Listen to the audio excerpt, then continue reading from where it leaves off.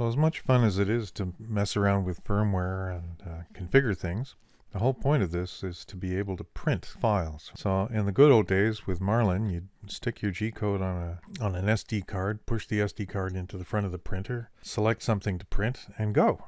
And that has changed now. With this system, pushing your card into the front of the printer doesn't get you any closer to printing. If you have a file that you've taken from your slicer, you've sliced it, and you've selected Save to Removable SD card, you can still do that. Cura will save it and it say, we're good there, and you could eject it from here, but only if you're going somewhere. Normally what I do now is I go to my SD card. The file is here. If I want to inspect the file, I could open it. But if I want to get it into my printer, now what I have to do is I go to MainsailOS. I select Upload and Print. I navigate to my SD card. I select the G-code file, and I say Open that. Mainsail uploads the file.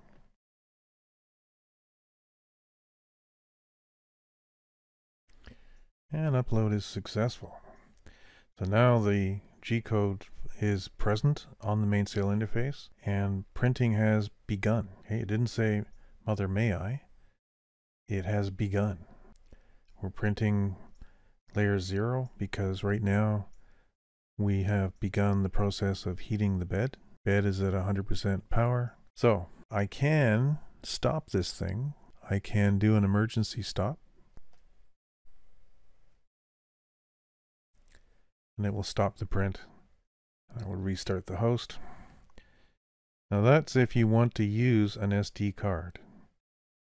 What I prefer to do is to integrate my slicer with Moonraker directly so that I can upload from Cura to Moonraker to Mainsail and then print. I don't need an SD card anymore. It adds an option here that wasn't there before. Upload directly to the printer that I have connected to Moonraker. When I select that, I get a dialog box that says, okay, that's the file you want me to send. I will include a thumbnail sketch because you asked me to. Do you want me to start the print job at the same time after I've uploaded? And I say no, because I want to be there. If you're right next to your printer, you could say yes, or tell it to just remember that and do that every time. Or you can leave it the way I do, so that you can upload to Mainsail from your slicing machine and then go downstairs to the printer and launch the print from there. So upload either way. I get feedback from Moonraker saying that's what I'm doing. Off she goes. And it'll tell me you've successfully made the transfer. So this little block diagram is crude but hopefully effective. DGUS-Reloaded on this diagram references the T5 UID .py. Klipper is Klipper and Mainsail is Mainsail. So Mainsail actually communicates with Klipper as well, but through Moonraker. Moonraker is the integrating agent.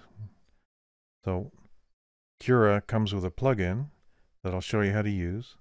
It connects Cura to Moonraker by connecting to the machine IP address and using a plugin.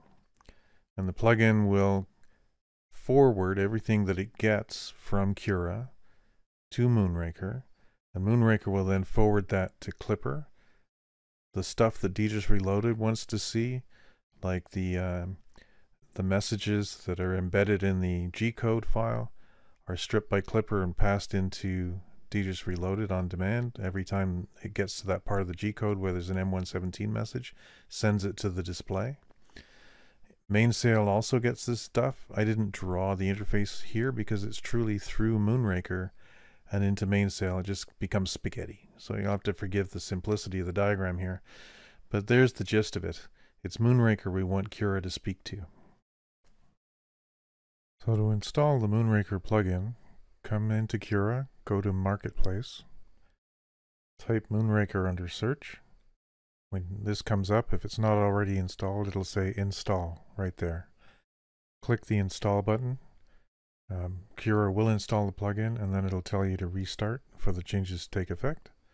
Restart Cura. Come back here, and we'll show you how to make this connection through the plugin. Now, I have already created a printer here, but this is what you would need to do. Okay, if we go add a printer, tell it it's not an Ultimaker printer, and tell it it's not networked even if it is, because that's how you get to this menu. Scroll down to Creality 3D. Go to CR6 SE. Even the Max guys do that. I'll show you what to change in a minute. And give it a unique name. So CR6 Klipper, for instance. And by doing this, keep the name short. Well, by doing this, now you can have Cura configured to support the community firmware by using the machine name you had before. And you can switch, if you flash your machine over to Klipper, you can switch here to slice while you're working with Klipper, and you can move your machine back and forth between the two firmwares very conveniently just by choosing which machine you're speaking to on the Manage Machines menu. So we add that. We now have a new machine here. We choose that machine and we say Manage Printers. It comes to the new machine and you can say Connect Moonraker. And because you've installed that plugin, you now get this dialog. The IP address that we gave it, a fixed address earlier, now we know what to type here because it doesn't understand the DGUS-Reloaded local. And it does insist, you see the red text here, it does insist you go the whole hog, http:// Now it's a real URL. They're very unforgiving here. Then you go to Upload tab. On the Upload tab, if you want the thumbnail, select that. If you don't, just leave it on G-code and you won't get a thumbnail. But I can't think of a reason not to want the thumbnail. I want an upload dialog. I do. That's how I prefer it. You could say fire and forget. You get the same behavior you saw with the SD card. It will just load and start printing right away, but I prefer to have my say in things and time things. If you sometimes want to vary, sometimes you want to start and sometimes you don't put this here. If you always want to give the same answer, you can click that. And if you want to automatically hide the message box after a while, just click that and it'll take it away rather than leaving it on the screen all the time. I have no idea what these do. Sorry, I've never needed them and I've never used them. So something else to discover someday. Now you can also monitor your print from within Cura instead of using the browser. If you tell it what the stream is, the web stream for the camera, it will hook that in. You can even tell it to rotate the camera image or give you the mirror of the image depending on what your camera setup is and your preferences. But I'm not taking you so far as to install a camera in this video series, so we won't be doing anything with that today. But we've now completed the upload dialog, we've completed the connection dialog, and we can say create. We're also going to need to go into the machine settings because we've created a new printer and it thinks we're using a Marlin printer. So we're going to want to select all of that and delete it.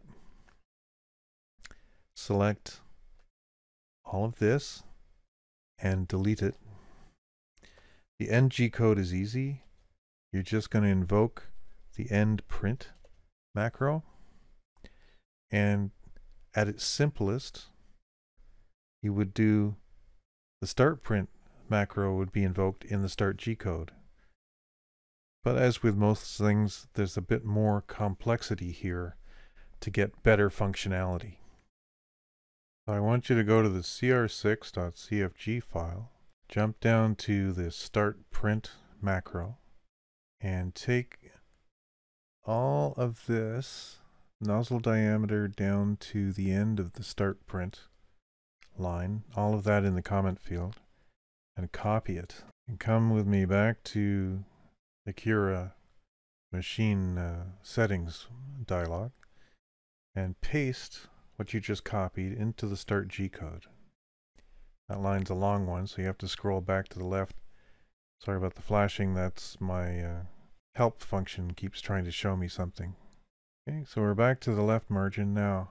These semicolons indicate a comment, so to Cura and the G-code readers, those are comments and they won't cause any harm. But according to the Klipper geniuses at Klipper 3D and Klipper Discord, those comments that you have here are actually read by Moonraker. Moonraker can use that information in ways that were not disclosed to me. I just take it on good faith that if I give them that information, my life will be better. And start print, equivalent to the end print macro there, start print now passes some parameters. It's going to pass variables for the hot end temperature. Hot end temp is the name of the variable in Klipper. And material print temperature is what Cura calls the variable. So I'm basically doing an assign of this parameter, the initial temperature for the nozzle, to the hot end temperature variable, and you'll see how that works in a minute. I'm doing the same thing with bed temp. The initial print temperature for first layer comes from Cura. That's the name of the variable, very long name, and I'm assigning that to the variable bed temp as I run the start print macro. I did promise, if you're a max owner, you want to change these three numbers to 400. So change X, Y, and Z max values there to 400. The rest of us with SEs, don't touch that. Now, just close the dialog and Cura says, okay, thank you, I've updated that now. So we've done the connection, we've done the machine settings, we've called it CR6 Klipper, that's the printer we're using.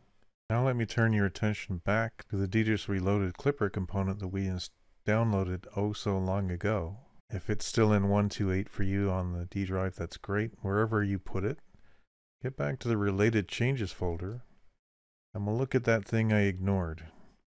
Under related changes, there's an image. And if you look at that image, it says post-processing scripts. So in Cura, one of the things that you can do in Cura is to go to the extensions, go to post-processing, modify G-code. And what this does is it will take your G-code file and reiterate it through the post-processing scripts if you've selected any and activated any here. And that gives you access to a lot of additional functionality. Things like, if you want to change your filament at a height and get a different color, you would insert a script for pause at height. So what I've done is point to two of those post-processing plugins. Find display progress on LCD. They are in alphabetical order, so display progress on LCD. I want my display, my stock display, to show me how much time is remaining.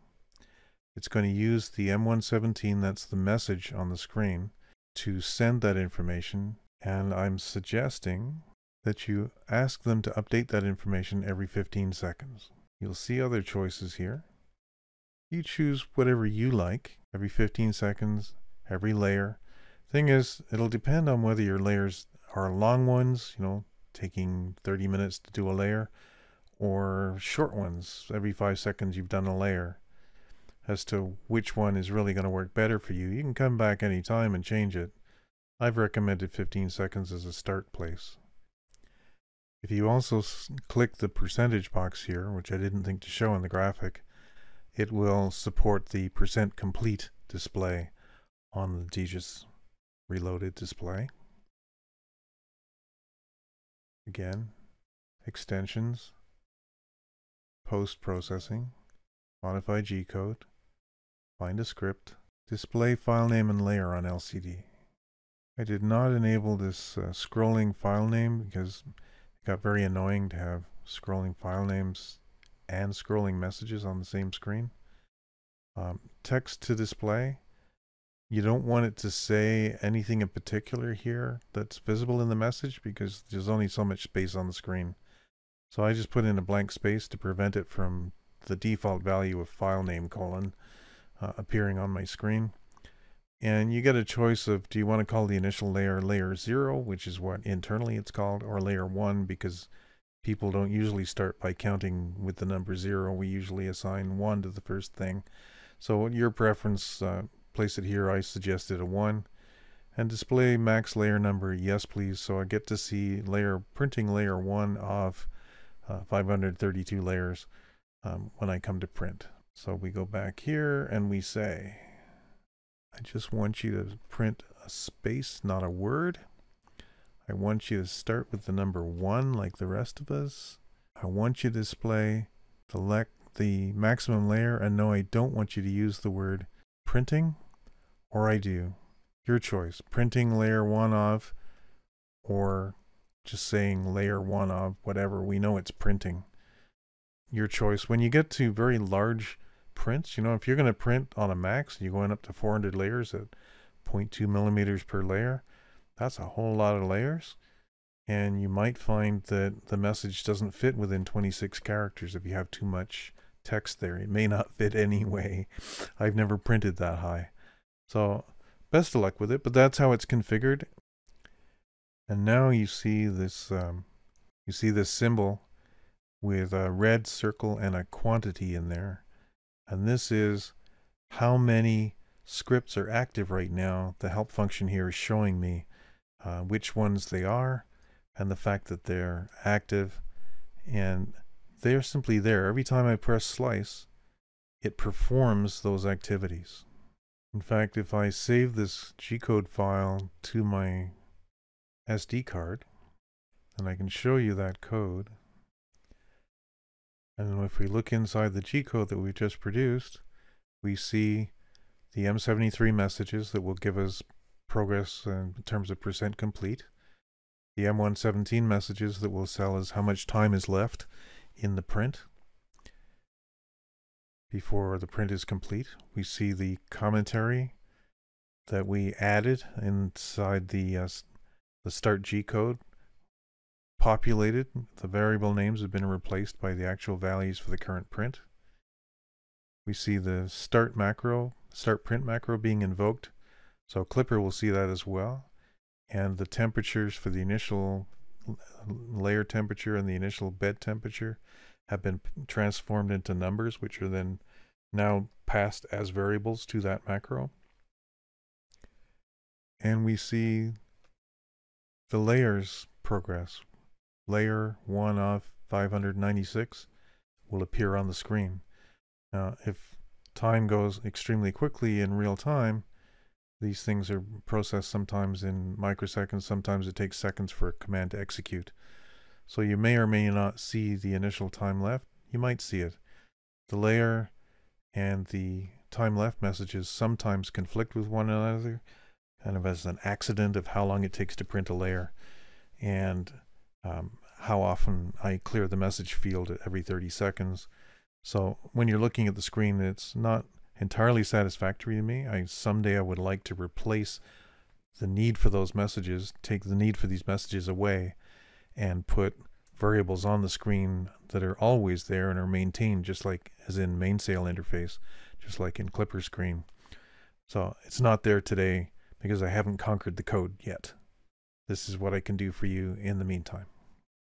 Now it's up to you. If you're an Ultimaker Cura user, this is how you integrate your slicer with Klipper in general, Moonraker specifically, and DGUS-Reloaded through those scripts.